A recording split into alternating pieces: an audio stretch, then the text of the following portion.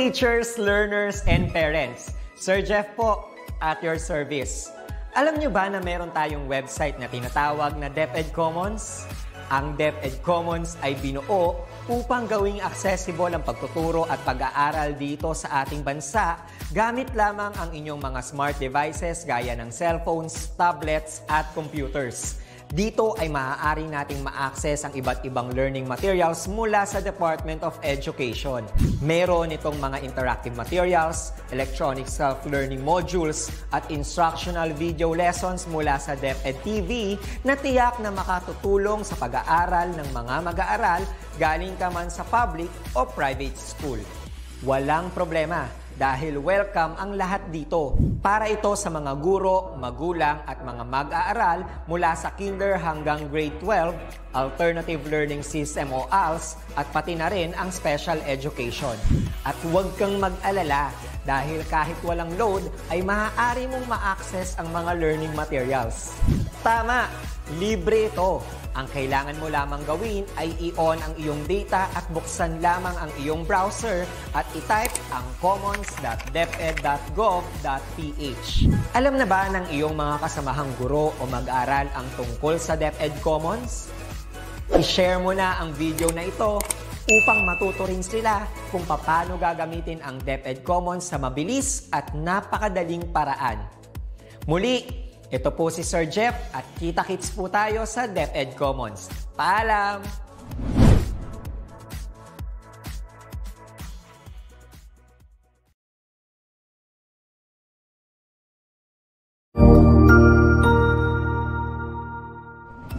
Magandang araw! Sir Wilbur po, at your service. Narito ang ETUlay upang gabayan ka sa inyong pag-aaral upang lubos na maunawaan ang iba't ibang paksa o subject.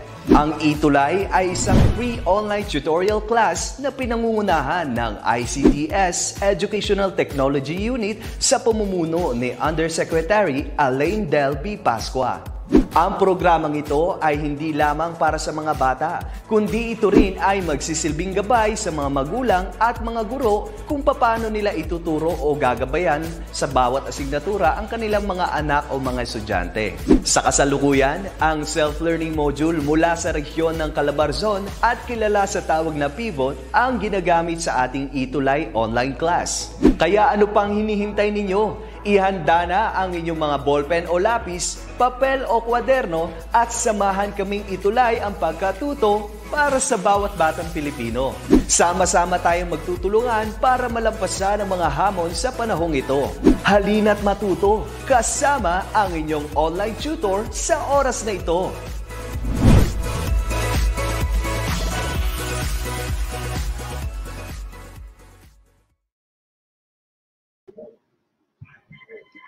Ay, magandang hapon po sa lahat. Kumusta po kayo? Matapos po ang isang linggong pagninilay-nilay sa nakaraang Holy Week ay ito na naman po tayo sa ating Monday Habit. Welcome po sa isa na naman nating session dito sa ETUlay, Senior High School Physical Science sa oras na 4 to 4:40. Tutor Lester po, at your service. Today, we are on the third quarter, week 2. Ang paksa natin ngayong hapon ay ang concept of atomic number that lead to the synthesis of new elements in the laboratory. Ang module na ating pinagbabatayan ay ang alternative delivery mode, module ng Calabarzon.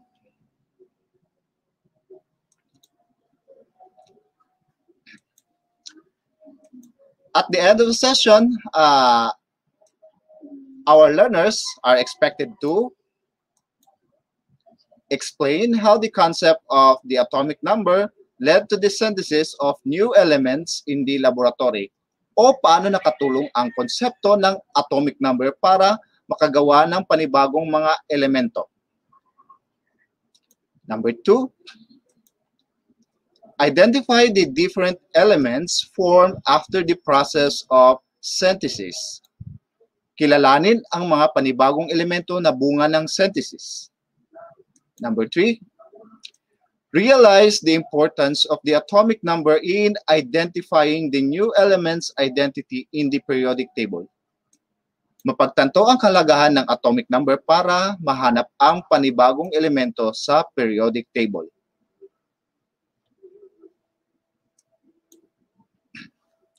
Magsimula po muna tayo sa isang pretest na may 5 katanungan lamang po. Ang pretest na ito ay sumusuri po sa inyong prior knowledge ukol sa ating paksa ngayong hapon. Piliin lamang po ang sagot sa 4 na pagpipilian. Simulan po natin sa unang katanungan. It is a device that is used to speed up the protons to overcome the repulsion between the protons and the target atomic nuclei by using magnetic and electrical fields. A. Spectroscopy. B. Particle decelerator. C. Particle accelerator. D. Microscope. Ang tamang sagot po ay C. Particle accelerator. Number 2. He created a classification of elements based on their atomic weight. A. Rutherford. B. Dalton. C. Millikan. D. Mendeleev. Ang tamang sagot po ay letter D. Mendeleev. These are elements with atomic numbers beyond 103. A. Super heavy elements. C. Lightest elements. B. Gases elements. C. Lightest elements. And D. Halogen. Ang tamang sagot po ay A. Super heavy elements. Number 4, he noticed that shooting electrons at elements caused them to release X-rays at unique frequencies. A. Mendeleev. B. Millikan. C. Moseley. D. Sergey.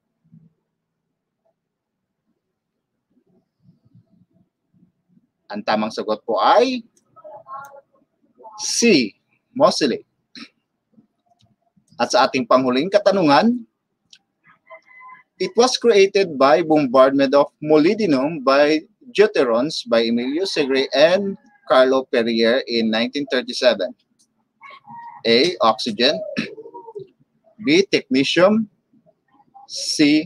Helium. D. Uranium.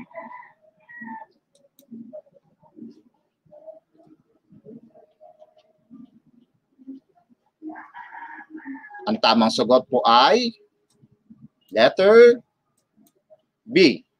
Technetium. Ayan.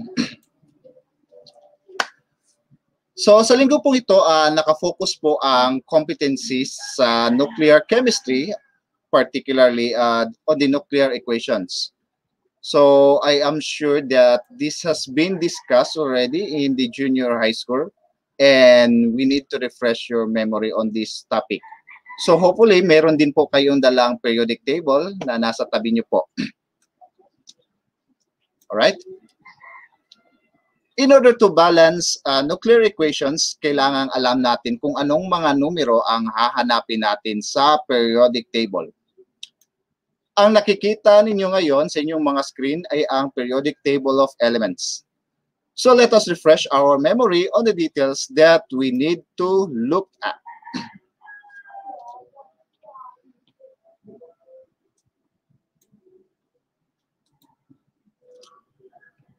So the number found on the upper left of the box is the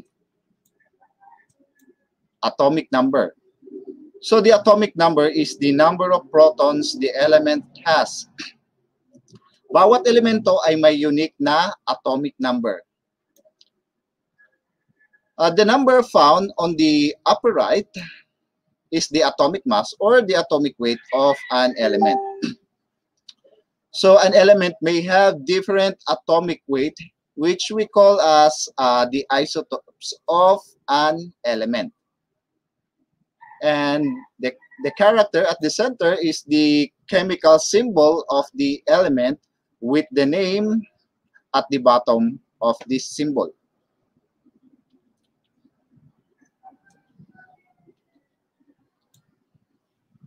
All right. So let us discuss the key points in this session. Simulan po natin sa atomic number.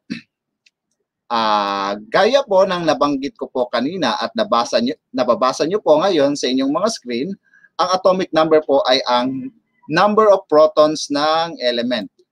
So these protons are the positively charged particles which are found in the nucleus of the atom.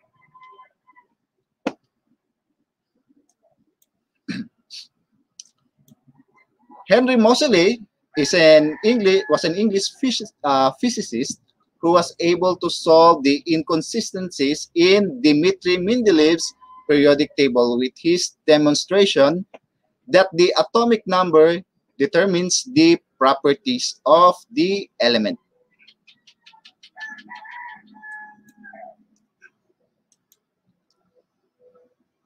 In 1919, Ernest Rutherford was able to carry out a nuclear transmutation reaction. So a nuclear transmutation reaction, it is a process of transforming the element or the isotope of an element into another element.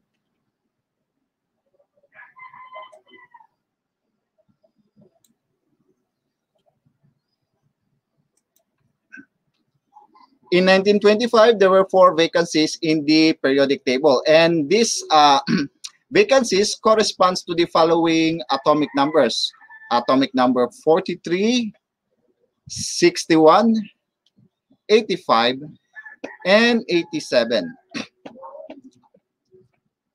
The elements with atomic number 43 and 85 were synthesized with particle accelerators. All right, so on the next slide, I'll be showing you the periodic or how a periodic table looks like in 1925 that shows the vacancies of the element mentioned. So, ito po yung periodic table way back in the 1920s. So, makikita natin in the 1920s, ang arrangement ng mga elements ay katulad na ng arrangement ng mga elements sa present-day periodic table. Right. Hanapin natin ang elements 43, 61, 75, at 81. Right. Let's use a laser pointer. So we have here element 43, naka-indicate as question mark. Element 75, naka-indicate as question mark. Element 61, wala pang nalagay. Then element 85 indicated as question mark. So nung mga panahon na yon, naka-indicate na question mark ang mga elements 43, 61, 75 at 85 dahil nung mga panahon na yun ay hindi pa existing ang mga elemento na nabanggit. Bagamat na-predict na ang mga posibleng properties ng mga elementong ito.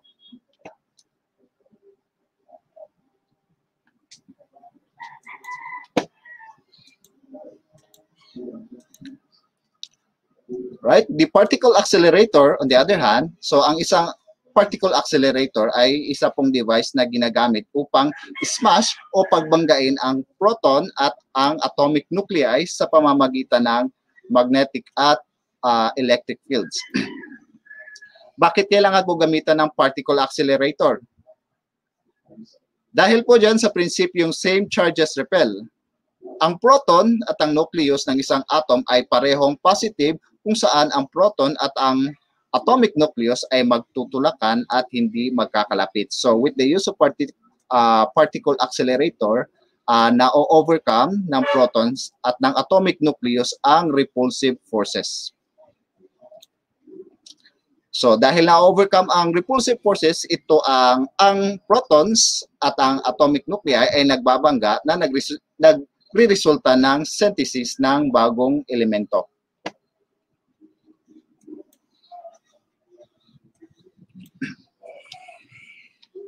So tinatawag naman na transuranic or transuranium elements ang mga elementong may atomic number na higit pa sa 92.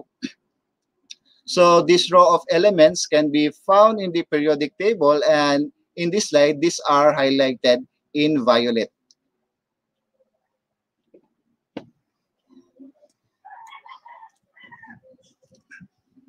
All right. So, simulan po natin with the discussion on Dmitry Mendeleev. So, before the periodic table of elements of today was set as a standard, so there were already attempts by scientists to organize the elements into a table. So, Dmitry Mendeleev's periodic table was an attempt to organize the elements based on their atomic weights.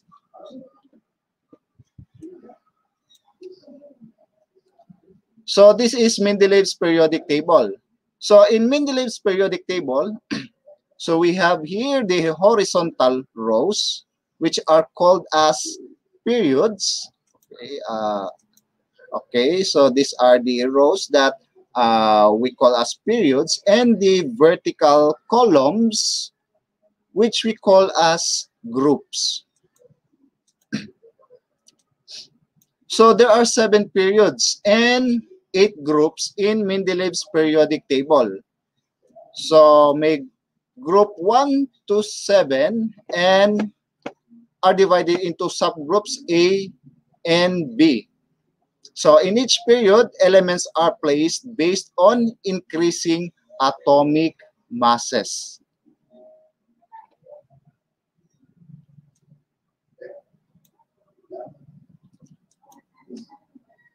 At ngayon, ang ating modern periodic table is credited to the work done by Henry Moseley.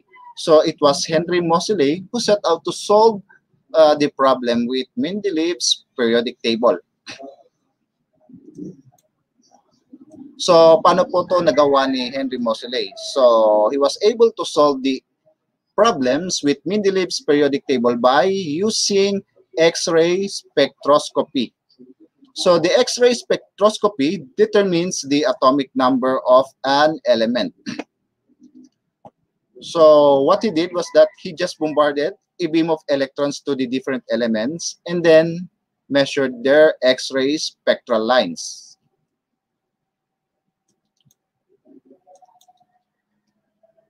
So the results clearly showed that the frequency of the X-rays given off by an element was mathematically related to the position of that element in the periodic table. So the frequency is proportional to the charge of the nucleus, which is the atomic number, or the number of protons in the nucleus.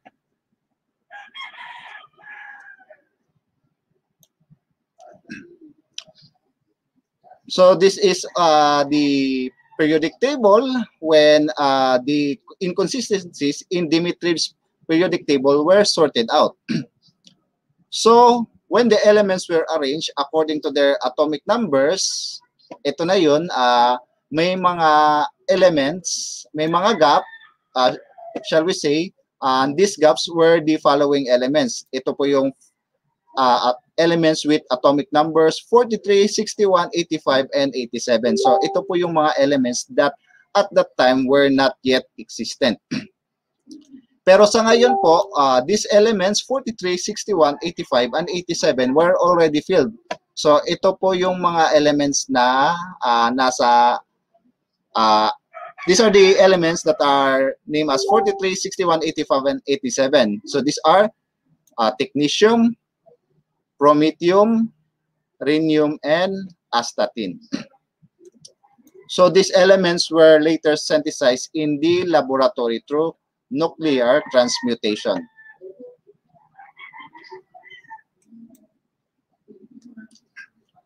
So now that we have already touched the historical part of the periodic table, atin naman pong himayin kung ano po ang mga numero at simbolo na nasa isang nucleide as shown in your screens. So in nuclear equation, this is how a nucleide is written. The number on the lower left, this is the atomic number. So gaya na nasabi ko po kanina or na-emphasize ko po kanina, the atomic number pertains to the number of protons in the nucleus of the atom. On the upper left is the atomic mass or the atomic weight of the element, which is the sum of the number of protons and neutrons in the nucleus. And this character here is the symbol of the element.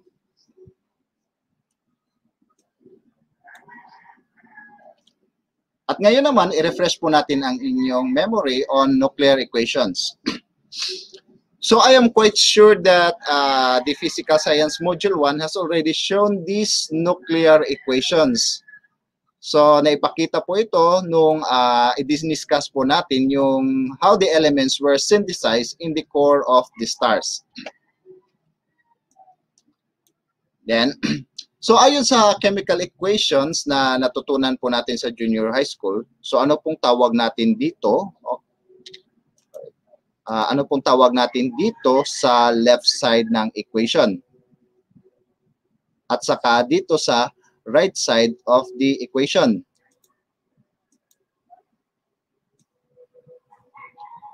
Okay, tama po kayo. So on the left side of the equation, we have the reactants. So we have here the reactants or the elements that are fused or smashed together. On the right side,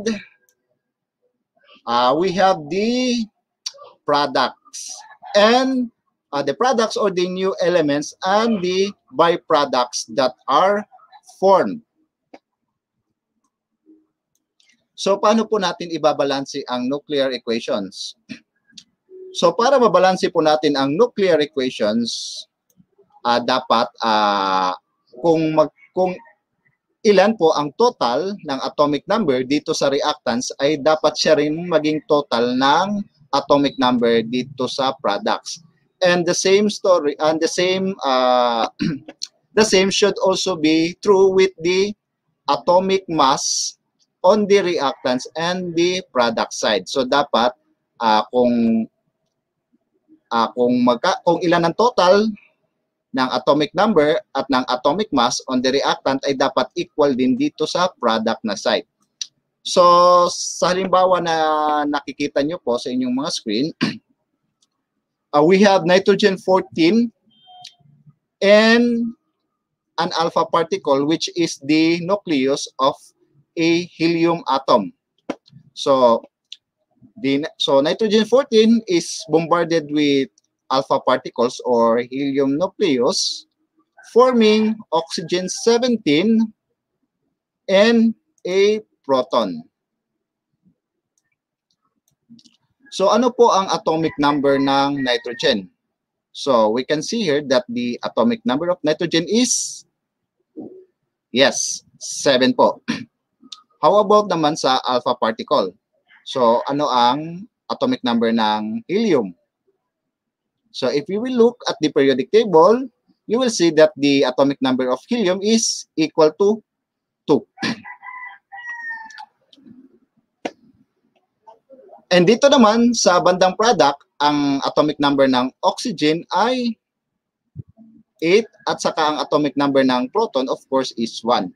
So so ating i-total ang 7 at 2, that will be equal to 9. Dito sa reactant na side. And on the product side, 8 plus 1 is equals to 9. Ngayon atin i-add, i-total natin ang atomic mass on the reactant side. So 14 from the mass of nitrogen and 4 from the mass of helium. So 14 plus 4 is equals to 18. And we look here at the product side. So the mass of oxygen 17 is 17, of course. And the mass of a proton is equal to 1. So 17 plus 1 is equals to 18. So ibig sabihin, pareho ang atomic number, equal ang atomic number on both sides of the equation. So that means the equation is balanced. So remember, in balancing a nuclear equation, dapat isalang-alang natin na dapat magkapareho ang atomic number at atomic weight on the reactant and on the product side.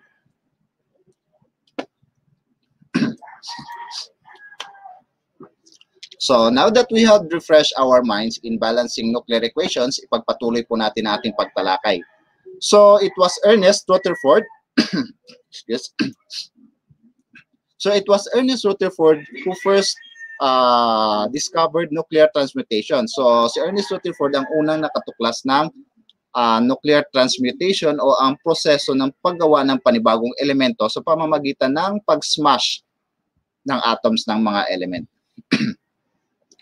So sa example, nakagawa po ng panibagong isotope ng oxygen si Rutherford kasama ang isang proton sa pamamagitan ng pag-smash ng nitrogen-14 at alpha particle.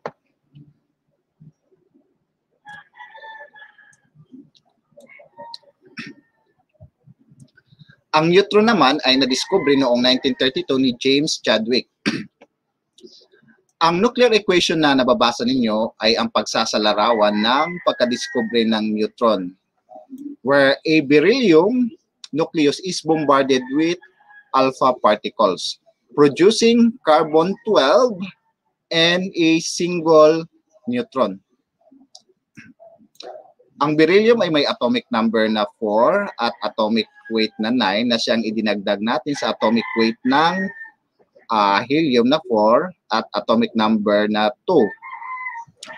Ang carbon-12 naman ay may atomic number na may atomic weight na 12 at atomic number na 6. Ang neutron naman ay mayroong mass na 1 at 0 ang atomic number dahil wala po itong charge. So kung atin pong, if we will get the total of the atomic numbers and the atomic weight, makikita po natin na magkapareho po ang atomic number at atomic weight on both sides of the equation. So this is a balanced nuclear equation.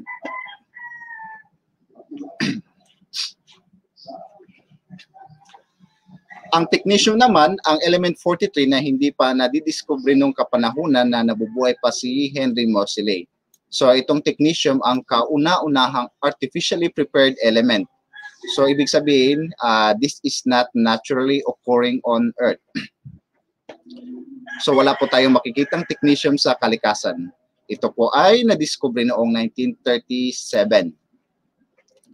So nadiskubre ang element 43 or ang technetium sa pamamagitan ng pag-smash o pagbangga ng molybdenum at ng deuterium isotope. So the bombardment of molybdenum by deuteriums resulted to technetium and 2 additional neutrons.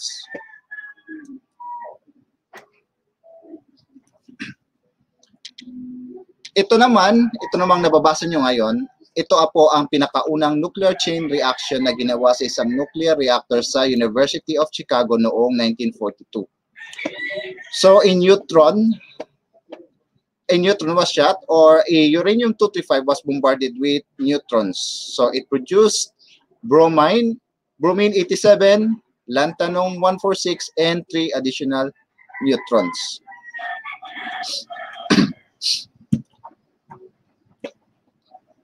So in the 1930s, ang pinakamabigat na element known in nature was uranium with atomic number 92. So when elements having atomic numbers greater than 92 were synthesized, these were known as the transuranic elements. So Edwin Macmillan created a heavier element, neptunium as shown in the equation. So according to the equation, we have here an isotope of uranium bombarded with neutrons, producing neptunium-239 with an electron as a byproduct.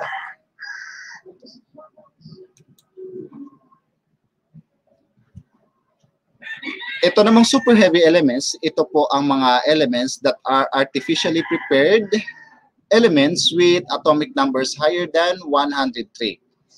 So these are produced by bombarding heavy nucleus with accelerated heavy projectiles, such as in the example shown in the slide. So in the example, we have here bismuth 209 bombarded with high-speed projectile of chromium-54, synthesizing borium-261 with 2 neutrons as a byproduct.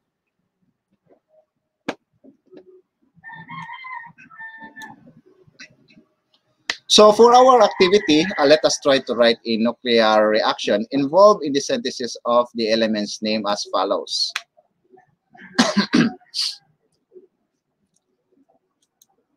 So for letter A, okay, curium, which has an atomic number of 96, was formed by reacting plutonium-239 with alpha particles.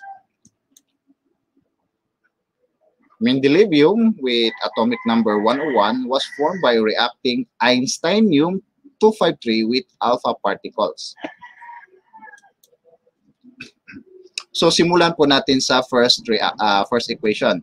So for the first equation, ano po ang element na na-synthesize at ano po ang reactants?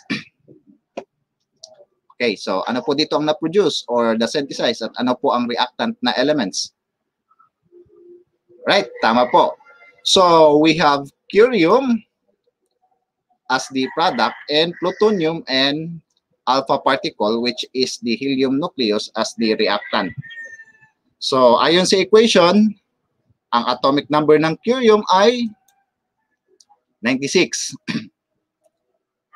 So we write down 96. So for plutonium, 94 ang atomic number, and for helium, 2. At ngayon, let us take a look at the atomic weight. So kung atin pong titingnan sa periodic table, actually, dito sa equation, ibinigay na po kung ano ang atomic mass ng plutonium. So, we have here 239. So, we write down 239 and then tingnan po natin sa periodic table, we can see that the mass of helium is equal to 4. So, 239 plus 4 is equals to 243. So, 239 plus 4, so that is now the mass of curium. Okay, I hope klaro po sa inyo. And then, our second example. Mendelevium with an atomic number of 101 was formed by reacting Einsteinium-253 with alpha particles. So, in this equation, ang ating synthesized element is tama po, mendelevium, at ang ating reactants ay Einsteinium at helium. So let's balance the atomic numbers. So according to the equation, ang atomic number ng mendelevium is 101. So ang 101, that should be equal to the atomic number of Einsteinium and helium. So if we will look at the periodic table, the atomic number of Einsteinium is 99 and helium 2. So 99 plus 2 is equals to 101. And then in the equation, okay, the mass of Einsteinium is already given 253. So we write down 253. And then look at the periodic table to look for the mass of helium, which is 4. So 253 plus 4 is equals to 257, which is the mass of mendelevium in our product. Yan.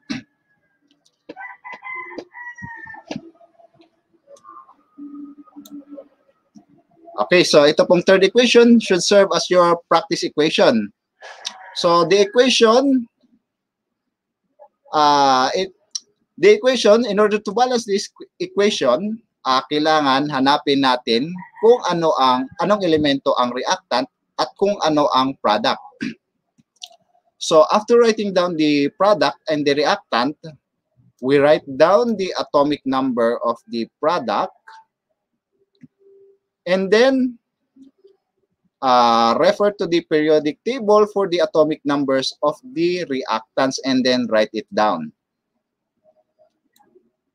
So the atomic numbers should be balanced, of course. At kapag nabalansin na natin ang atomic numbers, balansin na naman natin ang atomic weights.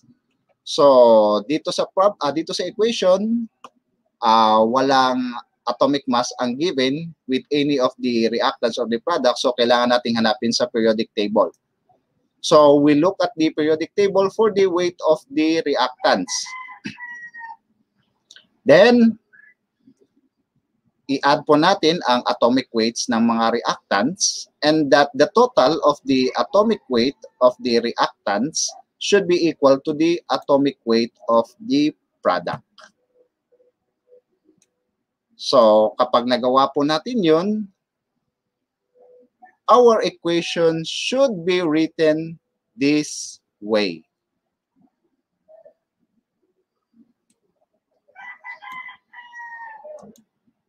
Yan. So, ganyan po dapat ang ating nuclear equation or the written, the balanced nuclear equation for this problem.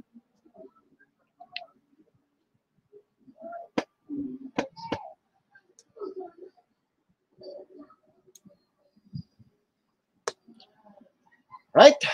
At yan po ang ating tutorial session para sa linggo pong ito. So, see you next week, same time, 4 to 4:40 in the afternoon. Binabati ko po ang aming mga mag-aaral sa ETUlay National High School, lalo na sa senior high school at sa lahat ng guro sa nasabing paaralan. Once again, this is your tutor for this segment, Tutor Lester, para sa bata, para sa bayan. Antabayanan po natin si Tutor Jane sa asignaturang Empowerment Technology. Magandang hapon po sa lahat.